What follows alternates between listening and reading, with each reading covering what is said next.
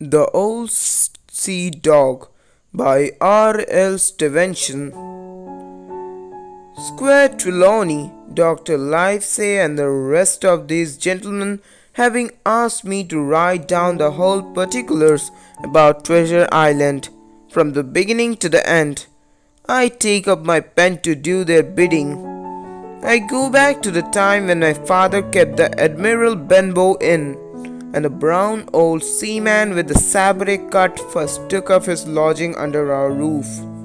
I remember him as if it were yesterday, as he came plodding to the inn door, his sea chest following behind him in a hand barrow, a tall, strong, heavy, nut-brown man, his tarry pigtail falling over the shoulder of his soiled blue coat, his hands ragged and scarred with the black broken nails and the sabre cut across one cheek, a dirty livid white.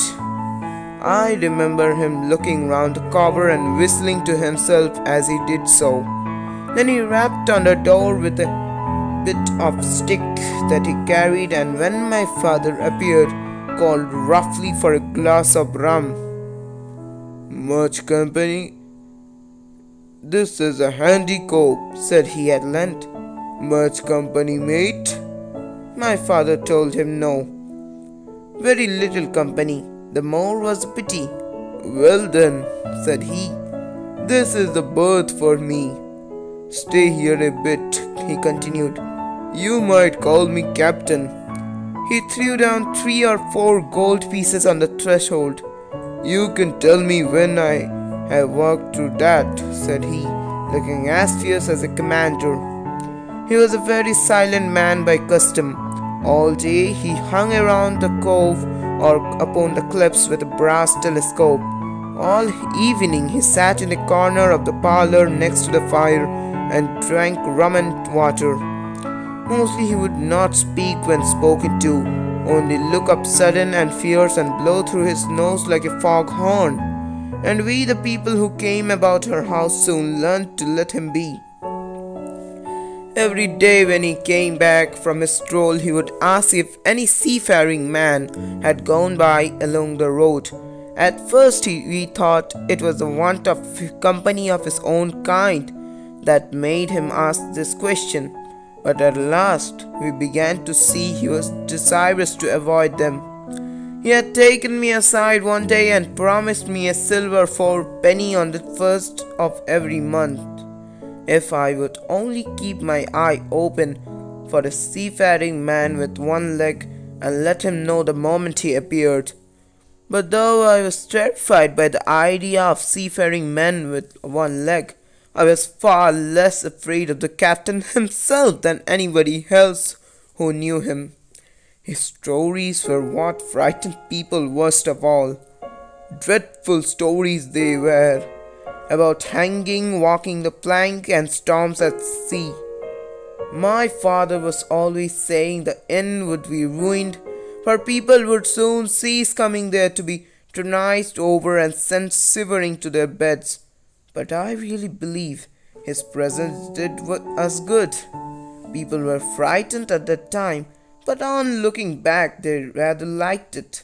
It was a fine excitement in a quiet country life, and there was even a party of the younger men who pretended to admire him, calling him a true sea dog and a real old salt, and such like names.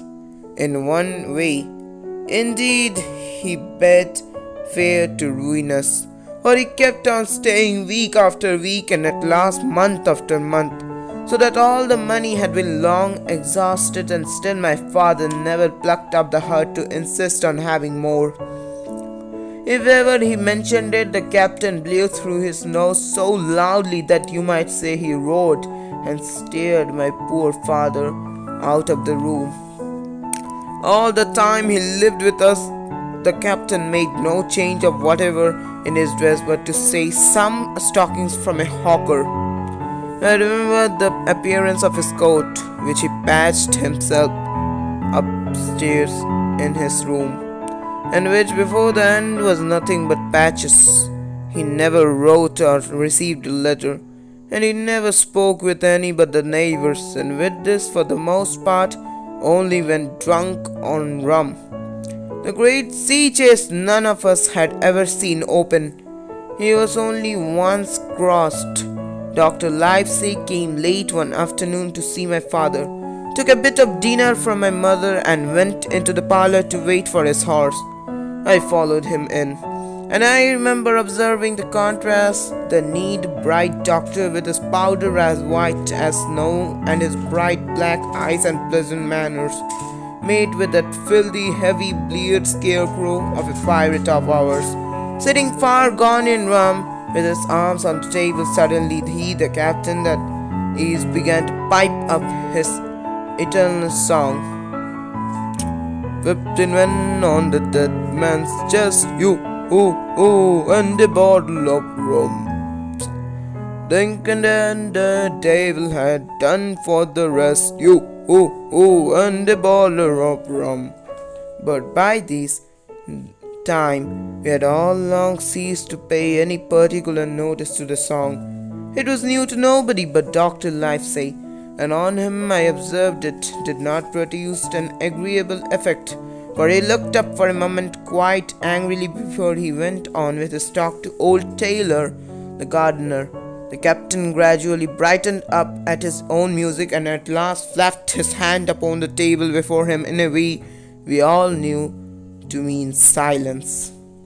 The voices stopped at once, but Dr. Livesey's. He went on as before, speaking clear and kind. The captain glared at him for a while, flapped his hands again, glared still harder, and at last broke out with, "Silence there, between two decks!"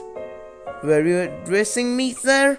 says the doctor, and when the ruffian had told him that this was so, "I have only one thing to say to you, sir," replies the doctor, "that if you keep on drinking the rum, the world will soon be quite of a very dirty scoundrel." The old fellow's fury was awful. He sprang to his feet, drew and opened his sailor's clasped knife, and threatened to pin the doctor to the wall. The doctor never so much as moved. He spoke to him as before in the same tone of a voice, perfectly calm and steady. "If you do not put that knife this instant in your pocket, I promise upon my honor you shall hang at the next assizes." Then followed a battle of looks between them, but the captain soon knuckled under, put under his weapon, and resumed his seat, grumbling like a beaten dog. "And now, sir," continued the doctor, "since I now know there's such a fellow in my district, you may count I'll have an eye upon you day and night. I'm not a doctor only, I'm a magistrate, and if I catch a breath of complaint against you, I will have you hunted down and routed out of this." Soon after, Dr. Livesey's horse came to the door, and he rode away, but the captain held his peace that evening, and for many evenings to come. Thank you.